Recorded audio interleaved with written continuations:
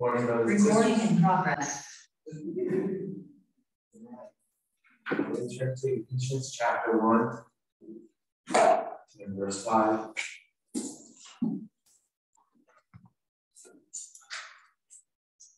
Ephesians chapter 1 and verse 5. He predestined us to adoption as sons to Jesus Christ in himself, according to his intention. Switch out the words a little bit closer to the original. He predestined Jesus Christ to himself, according to the kind. In Romans chapter 8.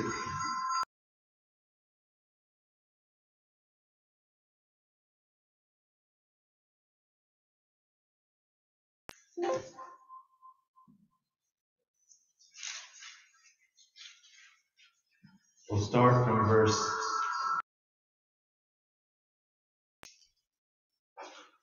For you have not received the spirit of slavery, leading to fear again, but you have received a spirit of sonship, by which we cry out, Abba, Father. The Spirit himself testifies with our spirit that we are children of God, and if children, heirs also, heirs of God and fellow heirs with Christ. If indeed we suffer with him, so that we may also be glorified with him.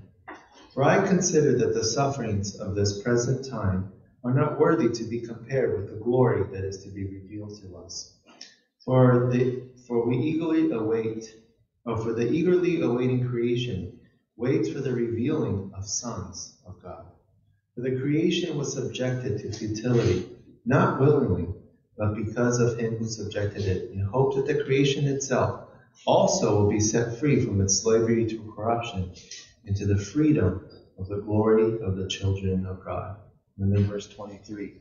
And not only that, but also we ourselves, having the first fruits of the Spirit, even we ourselves groan within ourselves, waiting eagerly for our sonship, the redemption of our body. For in hope we have been saved. But hope that is seen is not hope, for who hopes what he already sees? But if we hope for what we do not see, through perseverance we wait eagerly for it. Now in the same way, the Spirit also helps our weakness, for we do not know what to pray for as we should. But the Spirit himself intercedes for us with groanings too deep for words. And he who searches the hearts knows what the mind of the Spirit is, because he intercedes for the saints according to the will of God. And we know that God causes all things to work together for good, for those who love God, those who are called according to his purpose. For those whom he foreknew, he also predestined to become conformed to the image of his Son, so that he would be the firstborn among many brethren. And those whom he predestined, he also called. And these whom he called, he also justified. And these whom he justified, he also glorified. Maybe we can bow with a further word of prayer.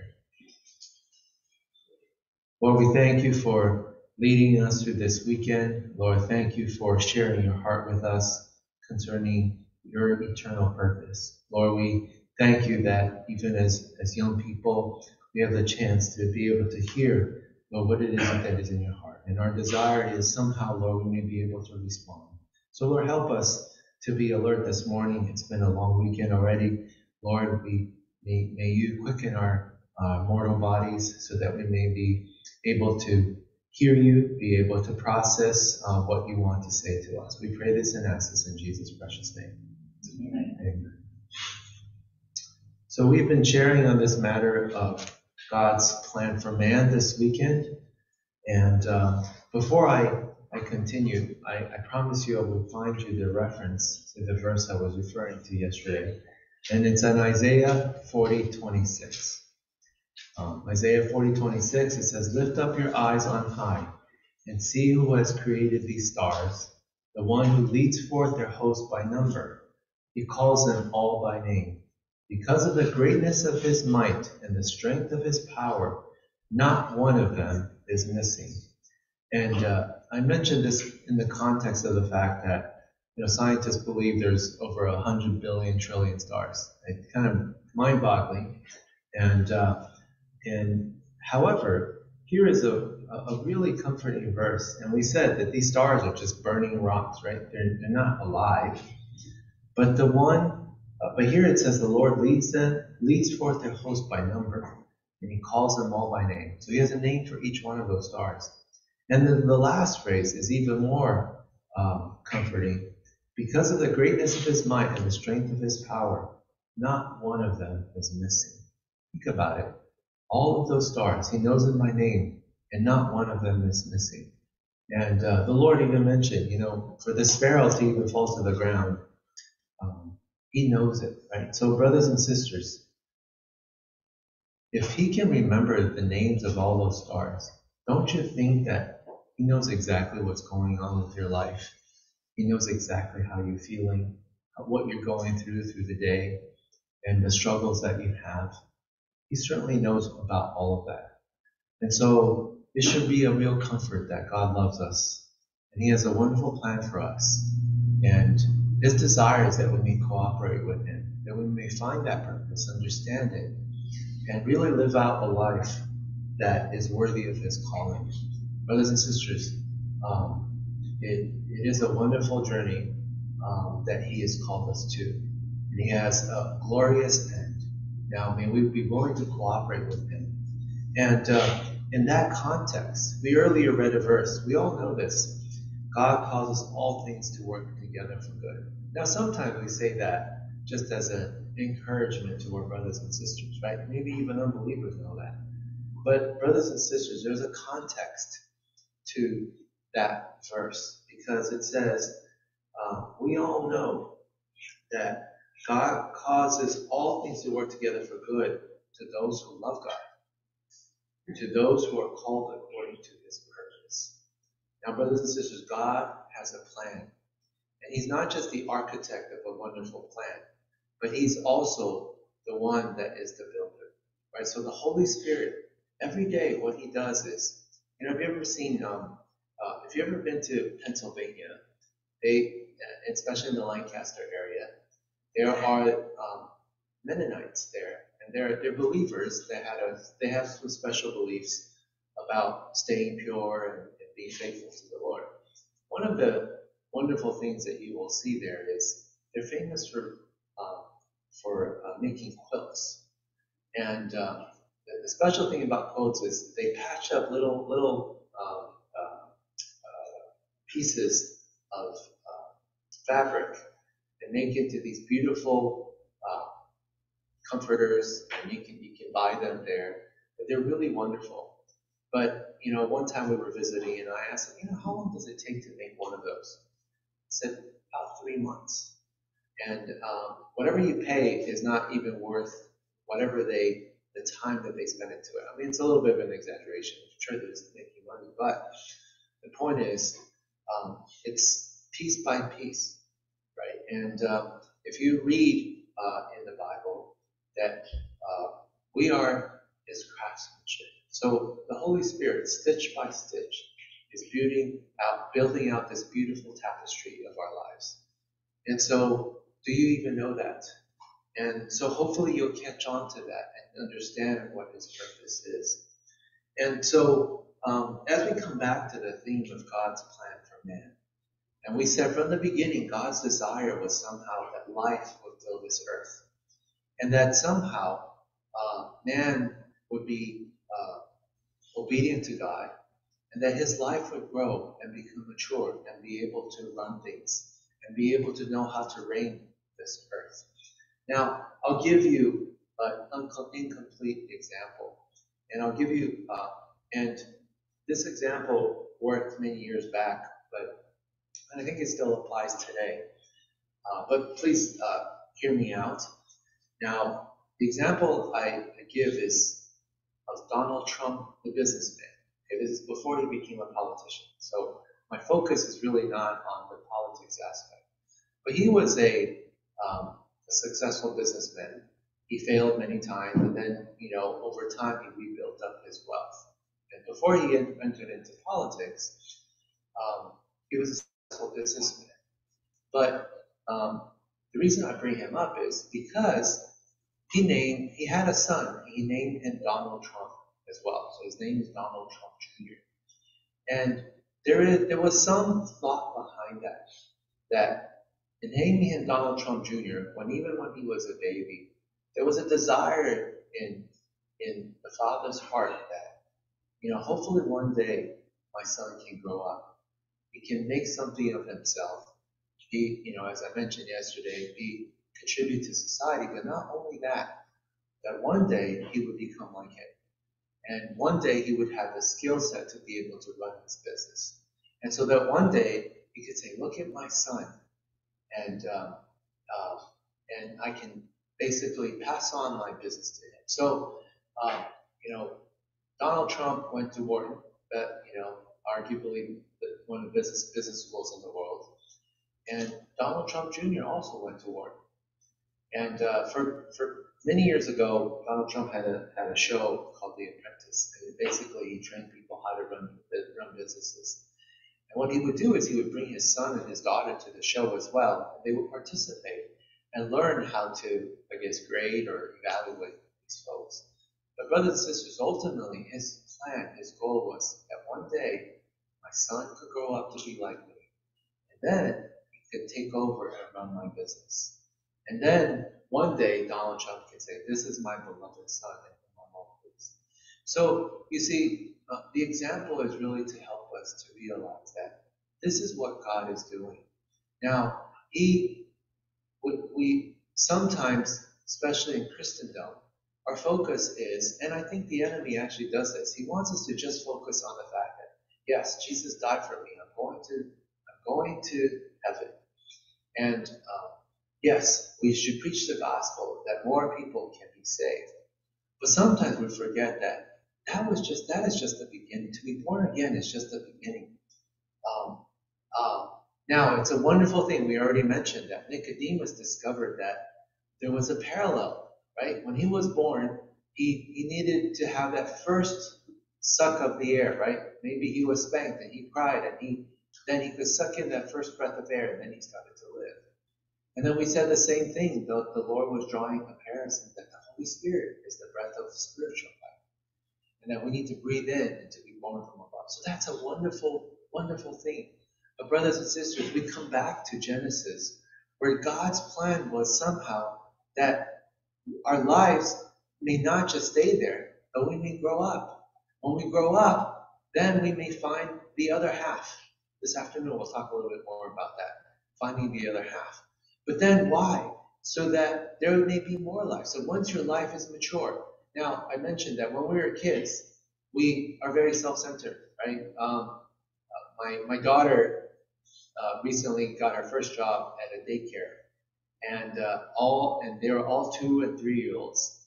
And for the most part, they're really cute when they're not crying and screaming and yelling and fighting, right? So she had this wonderful idea that, it would be wonderful just to work with 2 or 3-year-olds. And I think she only worked there for like a month and she's like, I'm done, right? So, because these little babies are so selfish and they only think about themselves, right? They cry, they don't care that, someone, daddy and mommy would be on an important call. They're crying, and especially during COVID, right? You would be in meetings and in the background, baby would be crying, and the parents would say, oh, sorry, my kid is acting up, right? So brothers and sisters, God's plan was somehow that we not just be born again, but that our lives may grow up so that one day we may be useful in his kingdom. And we may be useful in such a way that we may be able to learn how to run, to reign this in this world.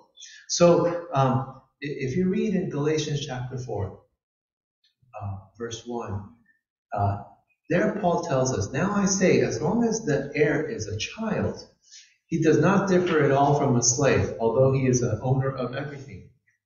But he is under guardians and managers until the day set by the Father.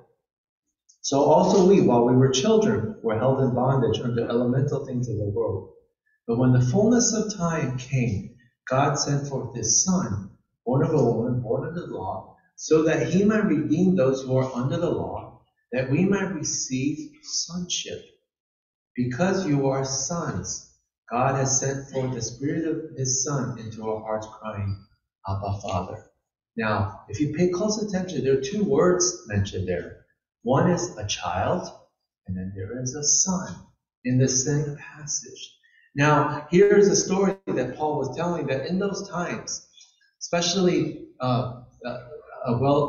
families that were better or well off, they would have many servants serving them. And what would they do? They would allow their kids to grow up with the other servants. And some of these servants, they were not just servants, but they were probably skilled craftsmen as well. Some of them maybe were carpenters. Some of them maybe were blacksmiths. And what would they do?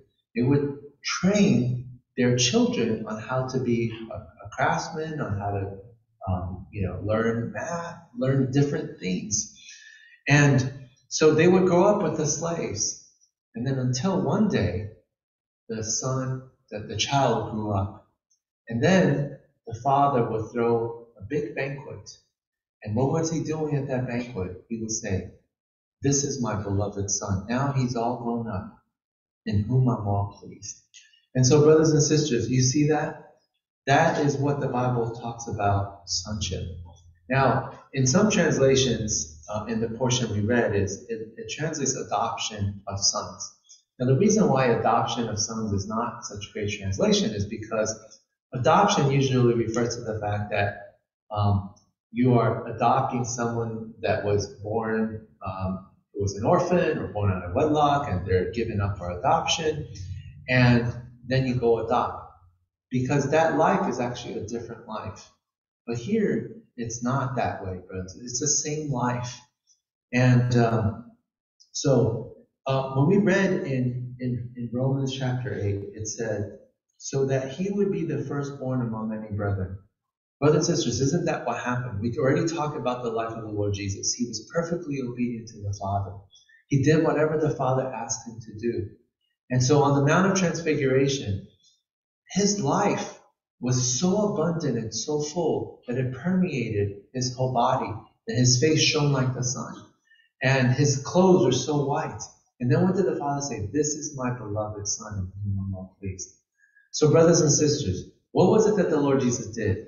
He set the way. He set the example. So just as he lived, that one day we would also live. So that's why he gave us his life, so that his life may grow up and be transformed in us. Okay. Now, we talked about 1 Thessalonians chapter 5, because in the context of, in verse 23 it says, "Now may God of peace himself sanctify you entirely. May your spirit and soul and body be preserved completely without blame at the coming of our Lord Jesus Christ." Now, brothers and sisters, we already mentioned that we are made up of spirit, soul, and body. And the Lord's salvation is also complete. The spirit, the soul, and the body. Now, now we already talked about the spirit, right? We said that it was dead. We could not communicate with God. But now, when we're born again, when we're born from above, now we have become alive. So salvation of the spirit is a done deal. It happened already in the past. It's something that is already done, right? So if you read in Romans chapter 8, it talks about three things: justification by faith, sanctification by faith, and glorification by faith.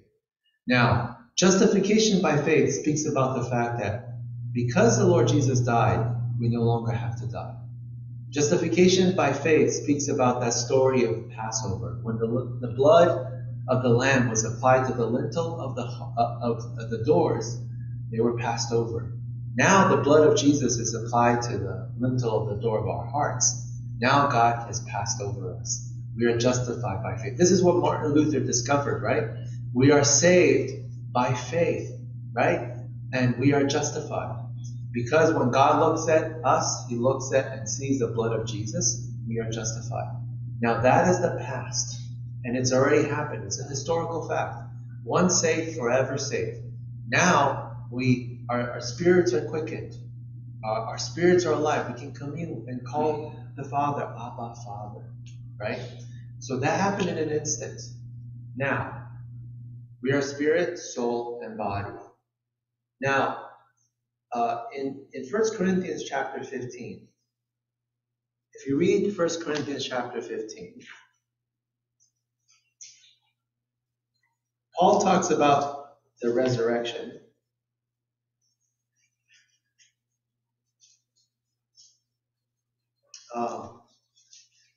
Verse 50, 1 Corinthians chapter 50. Now I say this, brothers and sisters, that flesh and blood cannot inherit the kingdom of God, nor does the perishable inherit the perishable. Behold, I am telling you a mystery. We will not all sleep, but we will all be changed. In a moment, in the twinkling of an eye, at the last trumpet, for the trumpet will sound, and the dead will be raised imperishable, and we will be changed. For this perishable must put on the imperishable, and this mortal must put on immortality. But when this perishable puts on the imperishable, and this mortal puts on immortality, then will come about the saying that is written, death has been swallowed up in victory. Where, O death, is your victory? Where, O death, is your sting? Brothers and sisters, here Paul talks about the salvation of our bodies in a twinkling of an eye. Now, if we're alive when the Lord Jesus comes back, now, hopefully we will be raptured, okay? And now, if you're raptured, you're going to heaven, right? Now, we know that our bodies can only handle so much altitude. Now, many years back, we went on a church history tour, and I took my daughter, and we went to Europe. And one of the stops was Switzerland. And there is a place there called Jungfraujoch, which is essentially the highest mountain where you can get to by train. So we took a train and we went up. And they actually have, when you get to a certain height, they call it the snow line. Because above that line, it's all snow. But the thing is, you also discover that there's no greenery above that altitude. It's because it's so high, oxygen is really thin. Now, I remember it was really exciting because Switzerland is beautiful. So if you ever have a chance, you should visit Switzerland. Besides New Zealand, you should also go to Switzerland. It's very beautiful. But we were taking the train up, and it was just, on the bottom you could see rolling hills with cattle and these beautiful homes that, European style is just wonderful. And as you go up, you get to a point where it's just a snow line. There's no more life because the oxygen is so thin. So finally we got off the train. And when I got off the train, I felt a little woozy. I was like, whoa, what's going on? And apparently, every step I took, it felt like I had just run like 2 miles because my muscles were aching. Because oxygen was so thin, it was difficult to breathe. And so my daughter did worse than I did. She was like ready to pass out. I actually had to carry her because she couldn't handle it. And it's the first time I've ever been to a souvenir store. They sold canisters of oxygen. It's just anyway, but beside the point. But it was so there you start to appreciate being on the low ground with oxygen. But in any case, but sisters, one day we're going to be raptured into heaven. You need a body that can handle that altitude. So in an instant, Paul says, the perishable is going to take on the imperishable. Now, for you young people, you don't really think much about this probably. But for us older ones, as our hair starts to thin and start to gray, and I told you I can't read anymore without reading glasses, but and I need to get 16 font Bibles. You start to discover that our bodies start to decay because of sin. And I don't know if you noticed, I have a slight limp because my knee now swells every once in a while because 16 years ago, I tore my ACL playing basketball. And what happens now is every so often I am reminded that I injured it because apparently my doctor told me that I probably have some loose meniscus in there. And every so often it gets caught somewhere And then, the body tries to do something and then it swells up. So I'm constantly reminded that I'm no longer 20, right? And it just swells up. So we should look forward to the day that there is no more sickness and no more death. And especially for in all seriousness, for those of you that dealt with loved ones that have been sick with cancer, with other things, one day all of that is going to be swallowed up. And as a matter of fact, sin itself is going to be swallowed up. Today we have to live with it. But here Paul talks about the fact that one day, in the twinkling of an eye, in an instant, our bodies are going to be transformed. Now, there's some wonderful things about the new body. Now, and the real hint is, remember when the Lord rose from the dead and Mary Magdalene came to the tomb and she didn't recognize him. So he looked different because the Lord already had a spiritual body. But once he spoke, she started then finally recognize who he was. So it's going to be a little bit different, probably. But you could probably still. But the other thing that happened was, remember the Lord appeared to the disciples and he showed Thomas his scars, right? So even this spiritual body he's gonna carry his scars, and we're gonna be reminded that he died for us, right? So now, especially for Chinese people, they're like, well, I wonder, do we still eat afterwards after we get a new body? Well, the Lord actually did eat with the disciples, so the new body can eat. Now, the other thing that is interesting about the body is the Bible says the disciples were gathered and they were all afraid for their lives because they were associated with the Lord Jesus. And they were together in the house. And then the Lord suddenly appeared in their midst. So the bodies can go through walls, right? So if you ever had a dream of going through walls, one day it will be a reality. And clearly that body can also fly pretty high, right? So the Lord Jesus ascended to the right hand of the Most High. So, brothers and sisters, so in the twinkling of an eye, and the Bible, Paul says, not all of us are going to sleep. Now, if we're still alive and we overcome, we'll be raptured.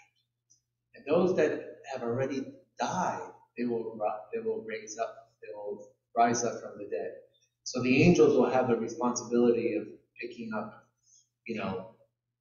finding all those that have died, and then they will resurrect, and their bodies they're gonna get a new body. Okay, so here, so you see this salvation of our spirit happened in an instant. The moment we believe Jesus is our Savior, we are saved, we're born again, right? Salvation of our bodies also is going to happen in an instant.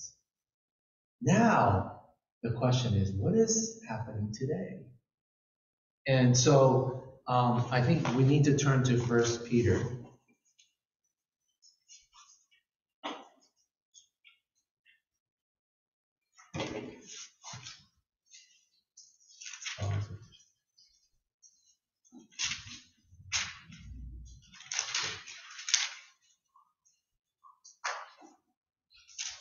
First Peter, chapter 1. This is a wonderful portion of the scriptures. Verse 6, 1 Peter chapter 1, verse 6.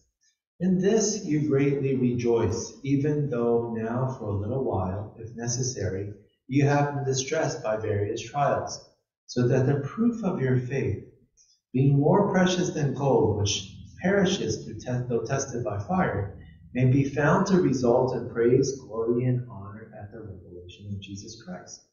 And though you have not seen him, you love him. And though you do not see him now, but believe in him, you greatly rejoice with joy inexpressible and full of glory, obtaining as the outcome of your faith the salvation of your souls. As to this salvation, the prophets who prophesied of the grace that would come to you made careful searches and inquiry. Brothers and sisters, here's an interesting phrase, verse 9.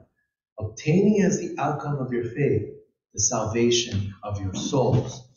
Now, brothers and sisters, aren't we already saved? How come Peter here talks about obtaining the salvation of your souls? So now, brothers and sisters, we come back to the fact that when God saves us, he saves us complete. The spirit, the soul, and the body. Now, when our spirits were saved, the moment we believed in the Lord Jesus, we were born again. Our spirits were quickened and we were alive. Okay? That's already done. So we are saved. That's true. Now, when our bodies are going to be changed and transformed, we are going to be saved. Right? Our bodies are going to be saved. But today, the years that we have here on this earth, according to Peter, we are being saved. So brothers and sisters, it's not just that we were saved. Yes, our spirits were saved. But today, we are being saved. Our souls are being saved. And then, one day, our bodies will be saved. Okay, so there's the past, the present, and the future. Okay, so there's 3 parts. Because in Romans chapter 8, Paul talks about justification by faith. That happened in an instant. That corresponds to our spirits being saved, our sins being forgiven. We are justified. Sanctification by faith talks about today. We need to be sanctified. And we'll talk a little bit more about that. And then one day, we are going to be glorified. Okay? That's the future. So brothers and sisters, we were saved, we are being saved, we will be saved. Justification by faith, sanctification by faith, and glorification by faith. Now, brothers and sisters, what is it that the Lord is doing? Now, justification talks about the past, talks about our sins, right? And that is a done deal. But sanctification by faith talks about the fact that we said the Lord already gave us this life. Now, that life needs to bear fruit. There needs to be a outward manifestation of the life that is within. That is sanctification by faith. Sanctified means to be holy. What does it mean to be holy? To be separate, to be different. Now, brothers and sisters, we are being sanctified. We are being changed. We are being conformed to the image of the Son. Now, I mentioned earlier, in Galatians chapter 5 says the deeds of the flesh, or the manifestations of the flesh, are sexual immorality, outbursts of anger, dissension, factions. That's all who we were in Adam. But what is it that the Lord is doing? He's changing us. He's transforming us today so that we can live a holy life. That's different from everybody else. Now, when everybody else is out, partying or in sin, right? In high school and college, I'm sure you met your classmates, right? I remember in college when I would walk down on Monday morning, especially if there was a row where there were fraternities and sororities, it was just the smell of beer, right? And you could see all of these recycling bins with cans and cans of beer, right? So you know what happened over the weekend, right? So brothers and sisters, this is what happens, right? Because of sin, right? They let's party hard because tomorrow we die, right? So that's the model for the world. Brothers and sisters, for us, we are to live a holy life. That's going to be different. Now, whenever other people, they love to curse, they love to take the Lord's name in vain. We live differently. Our language should be different, right? When everybody else is dealing in sensuality and sexual immorality, we keep ourselves pure for the Lord's sake, right? That's sanctification. This is what the Lord is doing today. Now, if you read, though, even in Peter, he says, even now we have been distressed with various trials. Now, that process of being transformed and being conformed to the image of his Son is not necessarily an easy process, right? Because the Bible says, Paul says, God causes all things to work together for good. Now, are you willing to allow the Lord to change you and transform you? Now, if you're saying, Lord, I consecrate myself, or may you have your way, then things are going to start to come. There will be difficulties, right? He may give you a difficult parent. He might give you a difficult spouse, a difficult boss. But what is it that the Lord teaches us?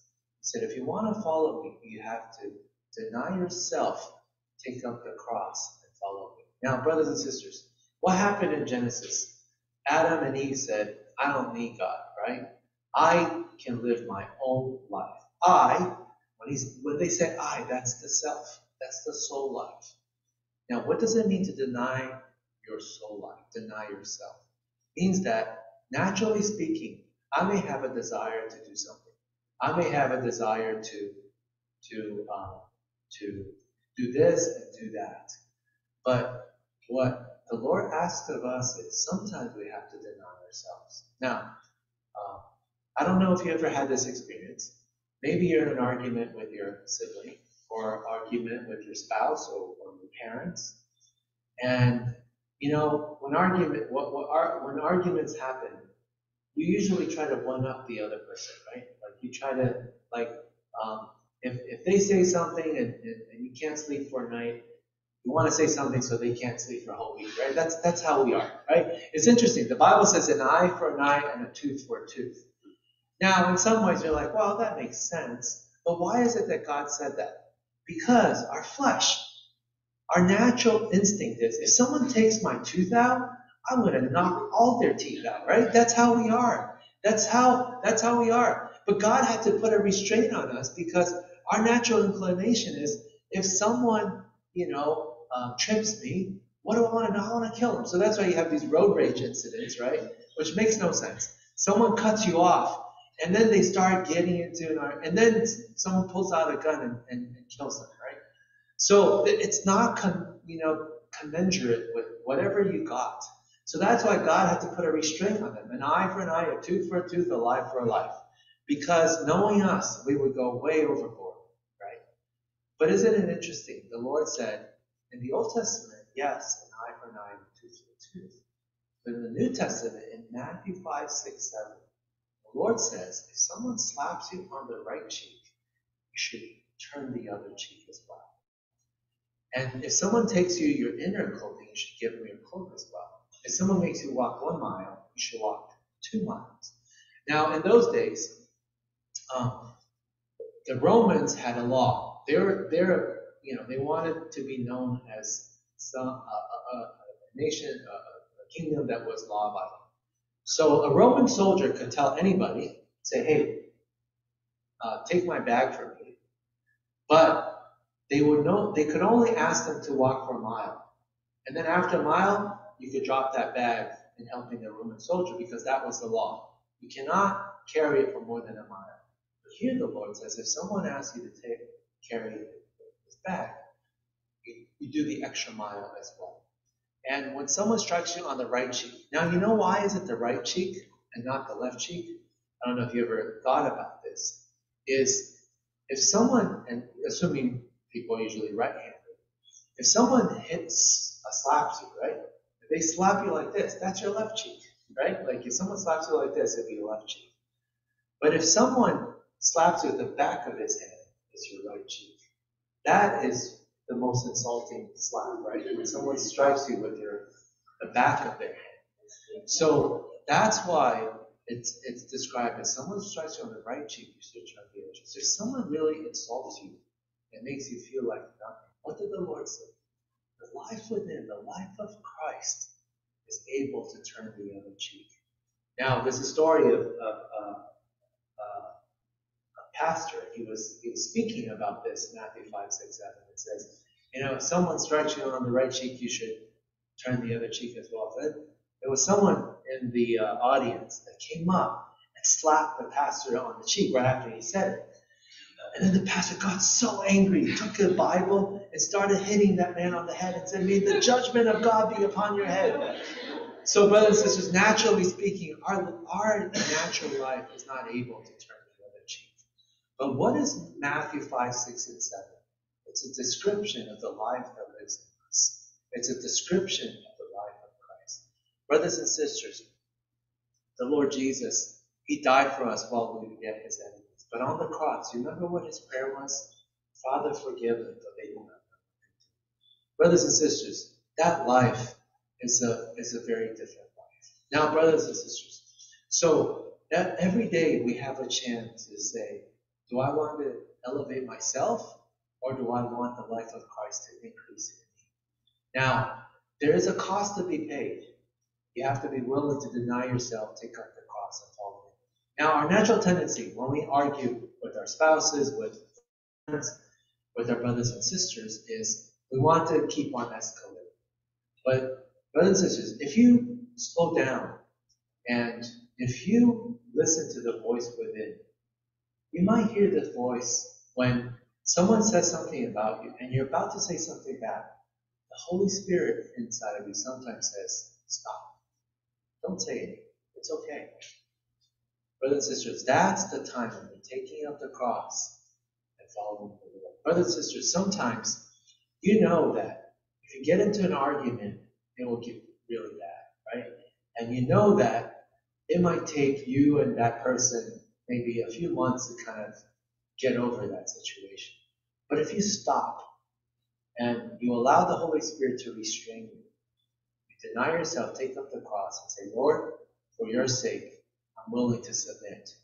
Then you'll see there'll be a very different outcome. Now, I remember probably like, this is probably 2 years ago. I work for a company called ADP. It's not important, but I was hired by a man that I really admired. I really liked him, and I worked for him for about a year. And he was very reasonable. He was great. But at some point, he had to move on to another job. Now, so now I needed to work with a different person. And this person, who's my current boss, he's actually he's very short-tempered, and he's, I don't know if I should say this. It's not important. He's a little shorter and a little heavier set, right? And so I don't know if you've ever heard of Napoleon syndrome, right? But they somehow, anyway, this is my boss. Okay, so when my boss was leaving, and it just so happened that at that point my project wasn't going very well, and so we had to delay the project, and so it was really bad circumstances, and I was really stressed because now I had to report to him, and he was short-tempered. He would always got straight to the point, and he would berate me, and I was having a really difficult time. And then I remembered, obviously, from my past experiences, what I will always do is I would complain. I would complain to my wife, I would complain to my dad, I would complain to other coworkers. That's what happens in office politics, right? People just like to talk behind each other's backs. Sorry, I don't want to dissuade you, those that are still in school. But the work environment is not always the best environment, but there's a lot of backstabbing and all of that. And it's very easy to get into a mode where you're just complaining. But somehow the Lord convicted me at that time. And I said, Lord, I know that all things work together for good. And I know that this boss was given to me by you.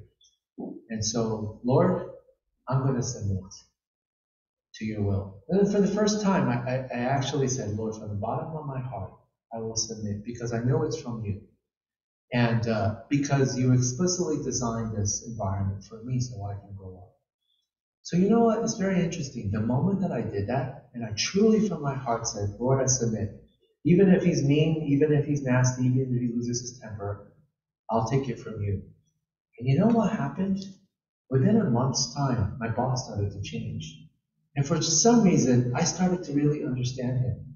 He's a straight shooter, but if you do what he says and there are no problems and he's not surprised, he's great.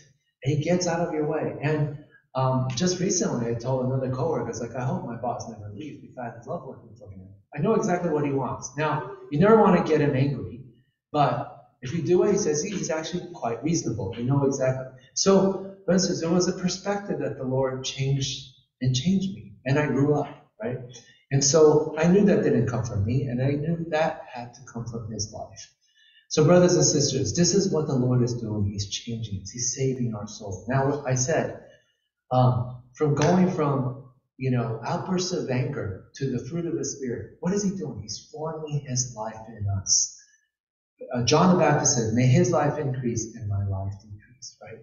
So as you slowly but surely, on a day-to-day basis, as you go through these experiences, you take up the cross and follow the Lord, you start to see that you start to change slowly but surely. And what happens? You maybe didn't have love in the past. Now you have love. Now, my wife, this is something that my wife had to learn. Growing up, she said, you know, they would never have guests come over to their house. But when I grew up in a Christian home, and my parents always taught me, because Paul says we have to be hospitable and without grumbling, right? It's real easy when you're trying to be hospitable. People come over to your house, and there's a lot that goes on in the background, right? So any of you that have had people come over, once they come over, there's a lot of dishes to be washed after the fact. You have to clean the floors. They may not do things the way you like them to.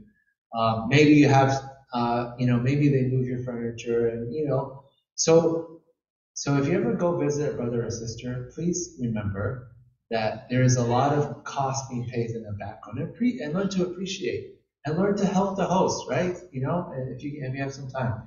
The easiest thing for us, oh, this is wonderful. I just come and I leave. So when I was growing up, there was a brother and sister. They turned out to be my brother's wife's in-laws. So, but anyway, they used to every Lord's Day after the meeting they would invite. Now at that time, my parents were my dad was teaching in Taiwan, and my brother, my sister, and my sister and I were in high school. We're in school, and my brother was working, but we're still relatively young, right, about your age. Every Sunday, um, this brother and sister, they would invite us over to their house. She would cook a big meal for us, and we would play volleyball in their yard, and we would play board games every Sunday. And looking back, what they did was they provided an environment for brothers and sisters to be together. Now, we didn't talk about spiritual things every time, right? We were just hanging out together. But as a result of being in that lovely environment, we started to build together, build each other up, with one another. But now that I look back, they paid a huge cost in order to have us every Sunday. Now, I don't know about you, but every Sunday after the meetings, I'm tired. Like, I always take the longest nap Sunday afternoon because you have a whole day of meeting. But now that I look back, that brother and sister, they didn't spend their time taking a nap. They were cooking for us and cleaning. And so you start to appreciate the Christ in them. And you see that they were willing to lay down their lives for these young people. So brothers and sisters, this is what you start to discover as you lay down your life. Now, Paul says that may we see each other, have this attitude which was also in Christ, right? He was equal with God and considered equality with God something in Christ. In there he also says, may you see one another as more important than yourselves. What is a sign of maturity? Is when you start to think about other people. It's not just about you anymore. Now you start to think about your other people, your brothers and sisters. How are you doing? Right? Now, in order to care for one another, there's a price to be paid. Right? So I remember a few times there would be a sister that would call my wife. And as the phone rang, I could see she was hesitant. She says, I have dishes to wash, right? Probably like an hour and a half of dishes to wash. If I pick up that phone, I know that sister's going to talk to me for like at least an hour and a half, right? And so you've been there, right? Now, do you pick up that phone or not? Or you pretend you're not home, right? I think maybe some of us have gone through that because there's a price to be paid.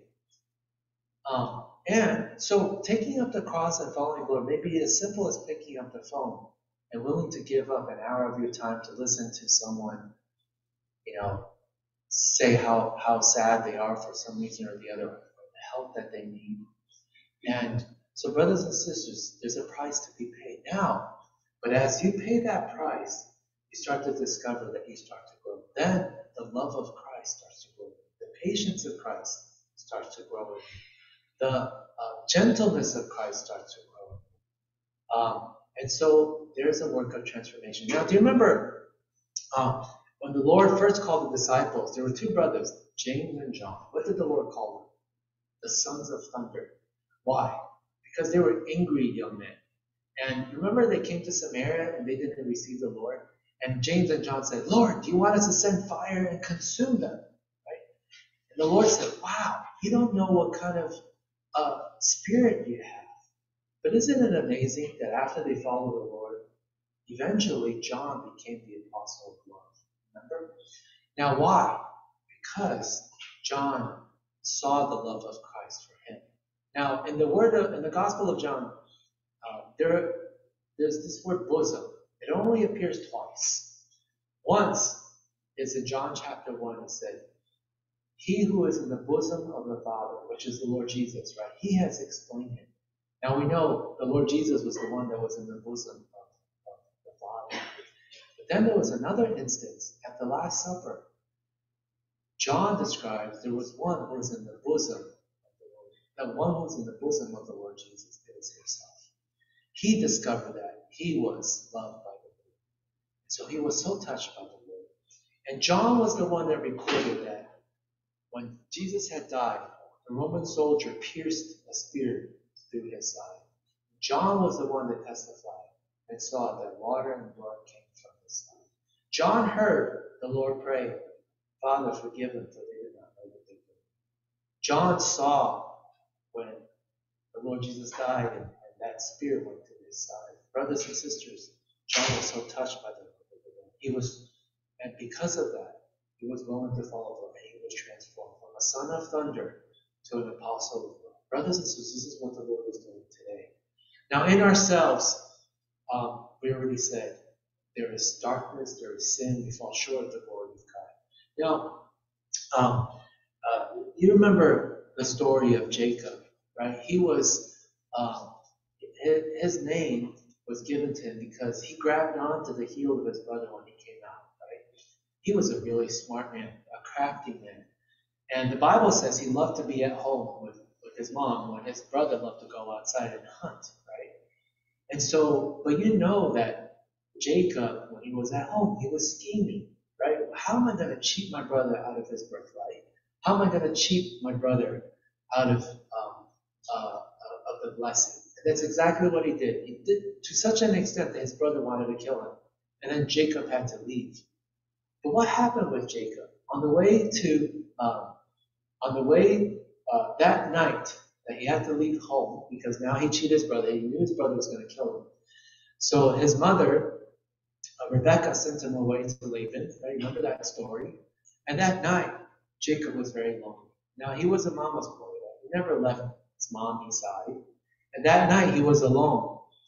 And he had a dream. And he saw a heavenly ladder that went up to heaven. He said, this is nothing but the gate of heaven, right? And God appeared to him.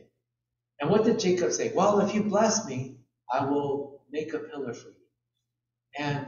But the thing is, Jacob, he knew the things of this world. He wanted to gain this whole world for himself. And now I told you, the descendants of Jacob, the sons of Israel, in Babylon, they learned to be the best businessmen. Right? Even today, I said there's a joke, right, that says, be careful when you talk to a Jewish man because money in your pocket is going to end up in his pocket. But where did that come from? It came from Jacob. He was a crafty man. But the Lord blessed them, and they're very successful businessmen today. And if you divide the riches of the world into three parts, the Jews own 1/3 of the world's riches. Okay, I think the Chinese are catching up. But anyways, so you see, the Lord really blessed them. But Jacob was crafty. But what did the Lord do to Jacob? He found someone even craftier to deal with him, Laban, right? He found his uncle who was even worse than Jacob. And so he said, well, you want to marry my daughter Rachel? Okay, work 7 years for her. So he worked 7 years, and it was as if it never went by because he loved her so much.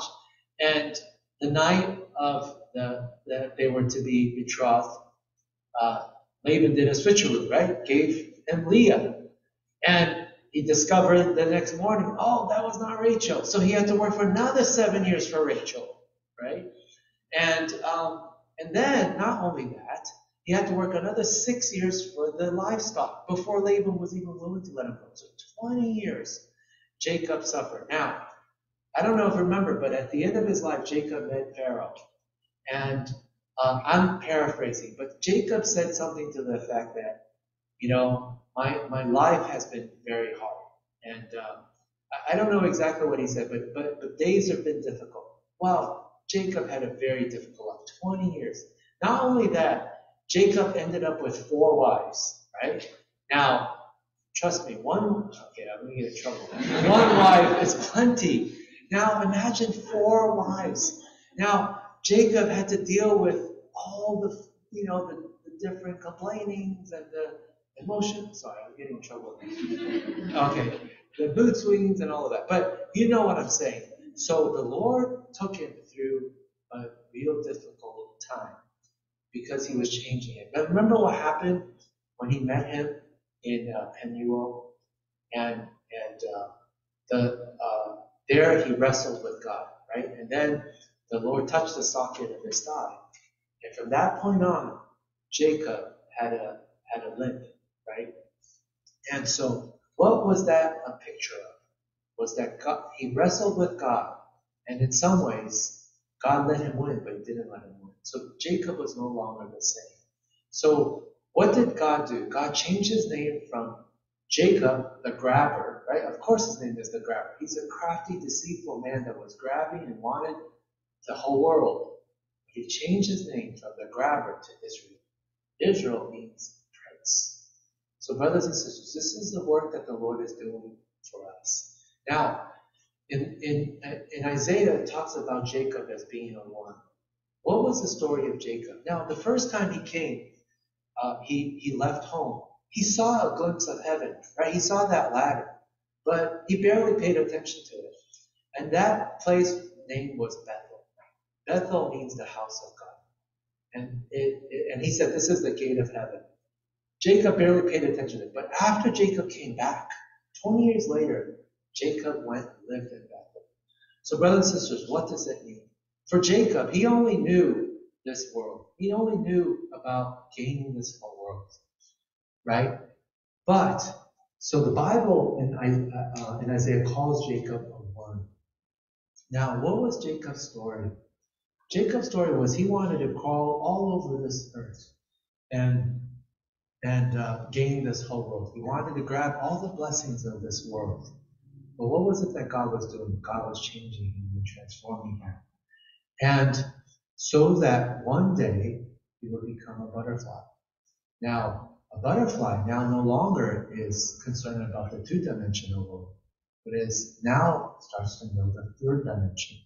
So the Lord wants us not to be concerned about the earthly things, but the heavenly things. Now, what happens in the process of metamorphosis? Okay, here we go again, biology class, right? So you know that the worm, the caterpillar, I don't know if you ever read the book, The Hungry Caterpillar. I remember reading to my kids. That was my favorite book, right? And the caterpillar, all they did was eat and eat and eat and eat, and that's basically what they're doing. And because, as I found out, that some butterflies, they only live for a few weeks. They don't even eat sometimes after they become a butterfly because they ate so much as a caterpillar and prepare them for the rest of their life. Anyway, very interesting. So, the caterpillar eats and eats and eats. And then, what happens? Then he builds a pupa, right? Is that what it's called? A pupa? It's kind of like yeah, it's like I think it's PUPA, I think. And basically, it encloses himself in this thing. And something happens after a few weeks that caterpillar becomes a butterfly, right? And brothers and sisters, this is the work of transformation, work of metamorphosis. So the Bible described Jacob as a worm, but then one day he became a butterfly. So the things which he suffered. And so, brothers and sisters, if you think about it, What is it that the Lord is doing? He's doing a work of transformation. Now, I'll give you another example. Now, uh, for those of you that are, I don't know if they still have those. De Beers, right, the producer of diamonds, always has these commercials, right? It says, a diamond is forever. And they are the ones that gave out a guideline. Of course, they're going to give out this guideline that if you're going to buy an engagement ring and propose, it should be 2 months' salary, right? That's the guideline, right? Of course, they're going to say that because they want to make more money. So why? Well, you give an engagement ring because it's a very precious stone, right? It's very, very pricey, and it's a sign of your love for your significant other. So that's why people spend a lot of money to buy these diamonds. And but did you know that in order for that diamond to be produced, there is a difficult process, right? So what is the process? Now the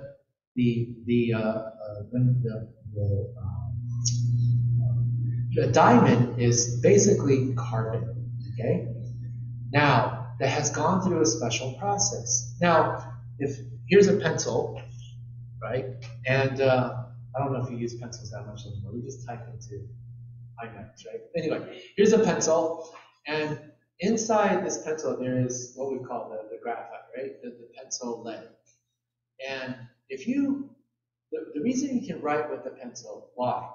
Is because you put enough pressure on the pencil, and because this carbon, this graphite is very brittle, it starts to break into pieces. And the little pieces start to make a trail of little graphite pieces. So that's what's on your paper. These little pieces of this graphite. It's very brittle. It's dark, so you can read, right? And it breaks off very easily. But if you take the same carbon and you put it in the heart of the earth, where it's very hot, and you apply a lot of pressure, and you give it a few million years, then a diamond is produced. Now then what they do is they take the rough diamond, and then they take it to the best diamond cutters in the world, which again happen to be Jews. They're the best diamond cutters in the world. And then they cut it in such a way that that diamond now is able to encapsulate the light. Okay? Now, brothers and sisters, the same carbon that is dark, opaque, brittle speaks about us. We are dark, or opaque, or brittle. We break easily. Probably now more. I tell my, anyway. So we break very easily. But what is it that the Lord is doing? He causes all things to work together for good. He puts us in an environment where there's a lot of heat, there's a lot of pressure, and then his hope is that one day we will be transformed from a very brittle, dark thing into something that's transparent. Not only transparent, but what is diamond? Diamond is the hardest material known to man. You can actually use it to cut glass and use it to cut other diamonds, right? And what is the special feature of that diamond? Because it's transparent, if it's cut a certain way. Now, now the thing about a diamond is, if let's say you're in a dark room, you have to turn on the light to actually see the diamond, right? Because otherwise you won't be able to see it. So the special feature is the diamond is not the light itself, but it captures the light. And if you cut it a certain way, you see the glory of that light in that, I guess you can call it a vessel. Right? And that's why it's worth a lot of money. So for something brittle and dark to become something so hard. And that is what the Lord is doing. Now, brothers and sisters, when the Lord gave us his life, the nature of Christ is in us. Now, what do we discover? That as a believer, sometimes we have patience, sometimes we have gentleness. It comes and it goes, right? That's the nature of Christ in us. Now, what is it that the Lord is doing? He's transforming that nature of Christ into the character of Christ. Now, what's the difference between nature of Christ and the character of Christ? Character of Christ means that it's stable. It doesn't go away. Now, I mentioned to some of you, we used to meet in Flushing, New York. And you go to the Lord's table in the morning and you'd be, worshiping the Lord. You listen to a great message. You're like, wow, that was a wonderful meeting. You feel like you're on a spiritual high, right? Once you get out of the parking lot, you drive in the city streets of New York, and then someone cuts you off. And you're like, oh, what are you doing? Right? Like you start to complain, you start to honk, you lose your temper, you lose your patience. So that's what happens. It comes and it goes. But what is it that the Lord is doing? He's transforming the nature of Christ into the character of Christ. What does that mean? In the beginning, maybe we have a little bit of gentleness and then it goes. Patience, it comes and it goes. It spurts. But then one day, if the Lord has his way with us, that nature of Christ will become the character of Christ. So that one day, you'll see maybe an elderly brother or sister, or not even elderly, a young brother or sister, you say, wow, there's something about that brother or sister. That sister is a gentle sister. Nothing ruffles her feathers, right? She is a gentle sister. That brother, he's a patient brother. It's no longer just that he has patience, but that defines who he is. That is the character of Christ. It means that it's solid. It doesn't go anywhere. You see that with the diamond? It becomes hard. It's like nothing will move it. Now, the Lord said, I came that I want you to bear fruit, and that your fruit should remain. Now, we have the fruits that we eat, like bananas and grapes and etc.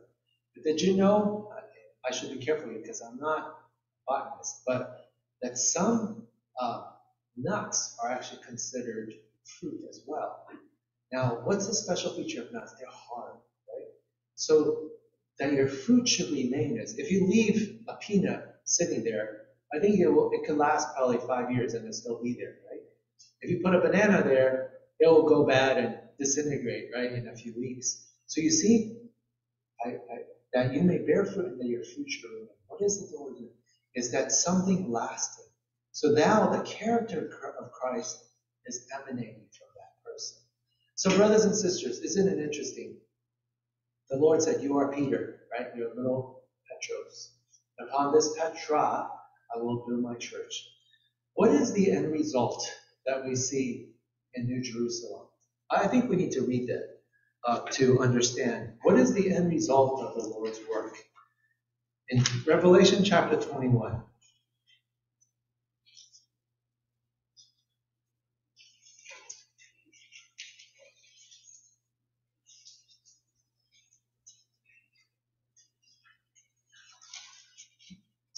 And verse 10.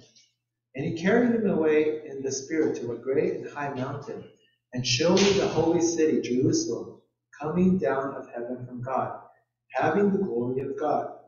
Her brilliance was like a very valuable stone, like a stone of crystal clear jasper. It refers to her because it's the church. It had a great and high wall with 12 gates, and the gates 12 angels, and names were written on them.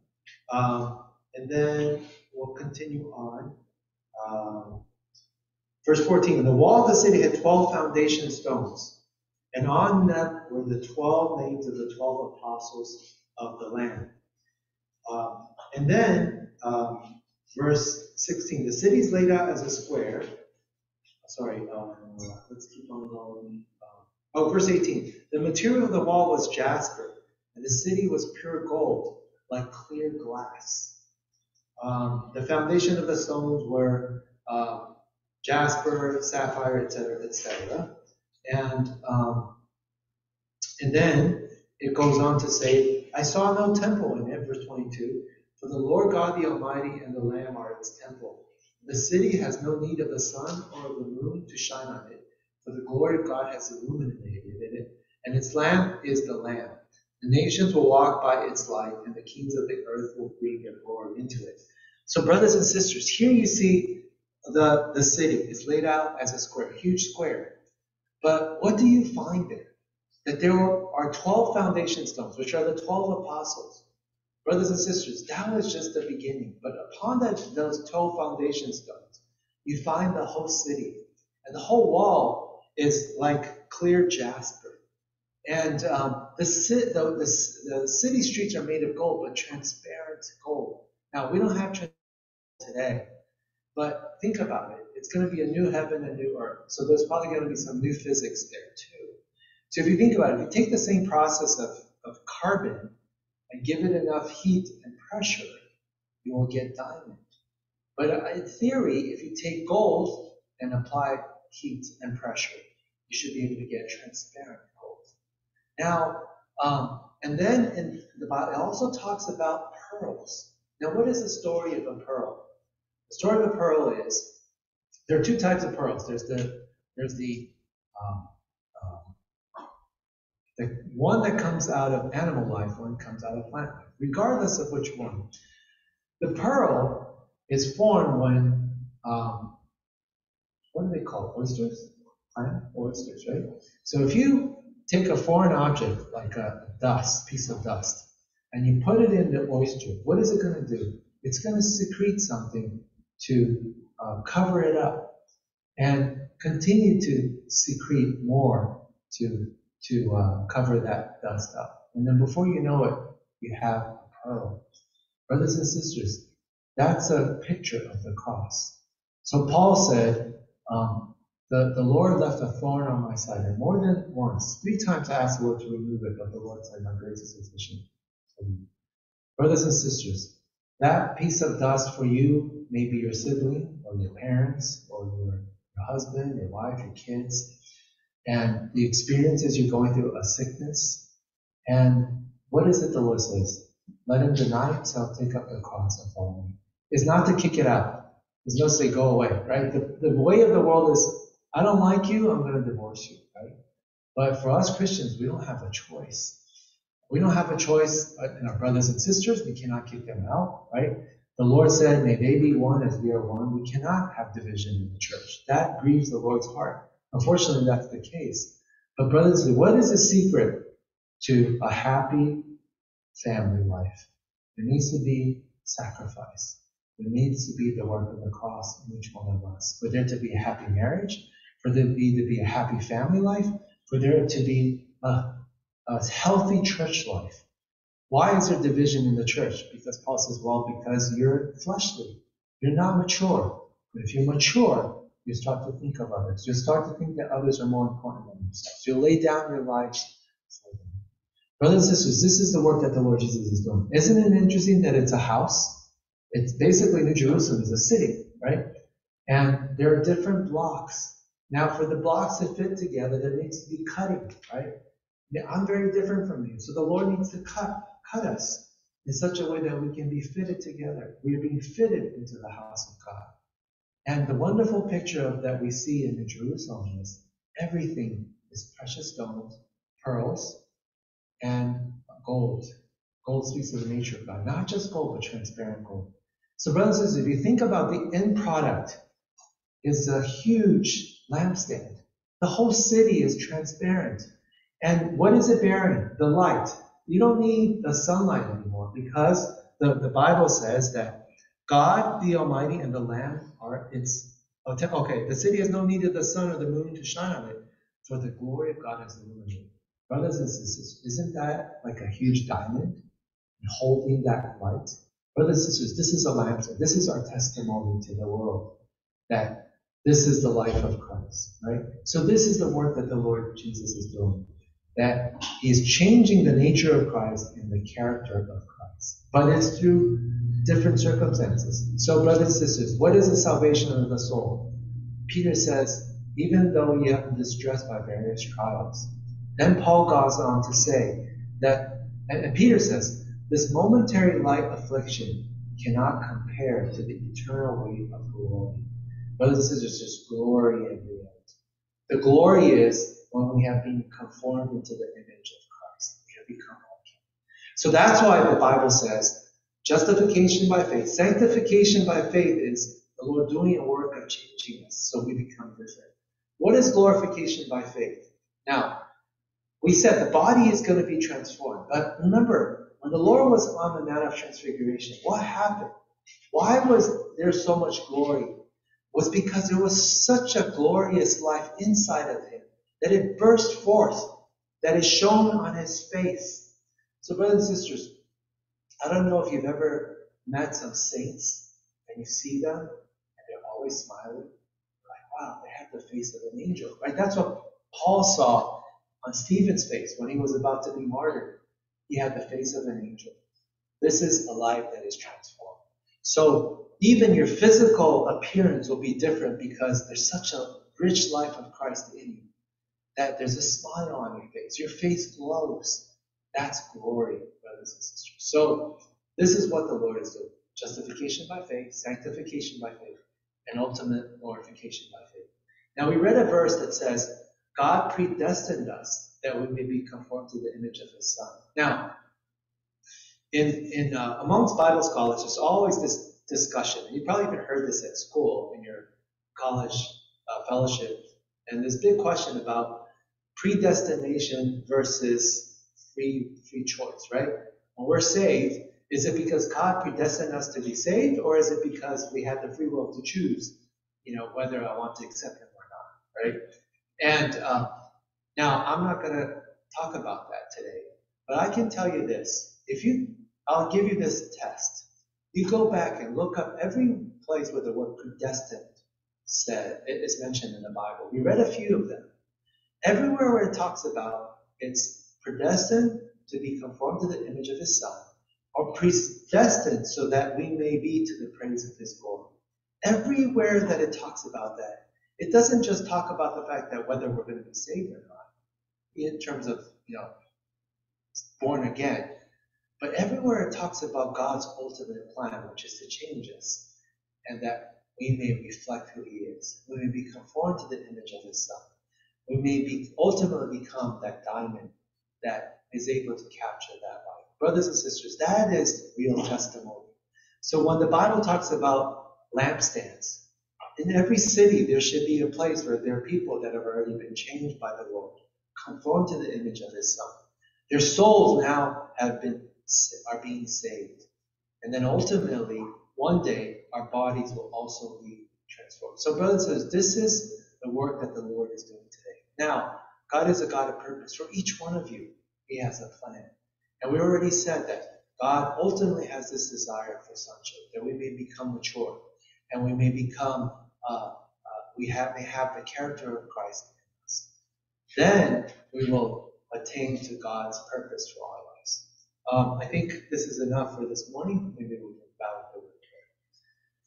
Lord, we entrust these words back into your hands. Lord, we pray that even though this is a lot to take in, Lord, we pray that the Holy Spirit will continue to do a work of translating for us. Lord, we desire, Lord, that we may become what you want us to be. Lord, we don't want to just be immature kids, but Lord, we want to grow up. Lord, we want to be grow into sonship, Lord, to become mature, to think of others. Lord, that one day you can say, this is my beloved Son. Lord, we may, Lord, just as you served as our example and you went ahead first, Lord, may that be a reality for each one of us as well. Thank you and praise you in Jesus' precious